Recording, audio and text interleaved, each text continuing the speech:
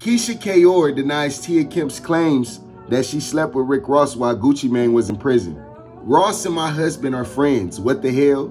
Tia Kemp is Rick Ross' baby mama. And Keyshia Kaoir posted, ain't never had no dealings with Ross, period. Keep my mother effing name out y'all mix up. Ross and my husband are friends. What the hell? How dare y'all? Bitches pressed and mad. Medication needed. Go back to that whole lyrical lore. She was laughing at me with his baby mama and them too when it was her turn. I want her too. Right now, I'm bloggy, I'm viral. Okay, we're gonna stay on lyric. Meek Mill, then y'all choo on that whole too, Meek Mill, you and Rose now. I heard Gucci Mane, he Keyshia Kaoir too while you was in prison.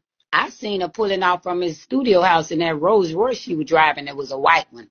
Say allegedly. This the truth though, allegedly, and it's the truth. I ain't gotta lie. Lie detectors pay me. It's gonna be in the book. I don't give a fuck. They can't sue me. I ain't lying. That girl better go prove to her husband and Rose that I'm telling the truth. Cause he told me he done all these hoes. And he lied. Fucking Rick Ross fat ass. Girl, that nigga could fuck you right now. You got that bit. You gonna die. It's bitter. I ain't gonna lie. I'll fuck for some Wingstop. I love Wingstop. I'll fuck for the 10. Not gonna lie, that money she flipped for Gucci starting to make sense now.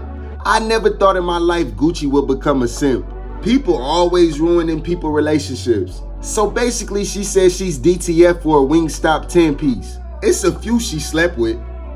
She did Ross and also Yo Gotti. Now let me tell you, old and messy is never a good combo. Nah, but seriously, it all makes sense when you think about it. She tripled Gucci money. Rick Ross set him straight for that little box. But let me know what you think in the comment section. Subscribe to my channel.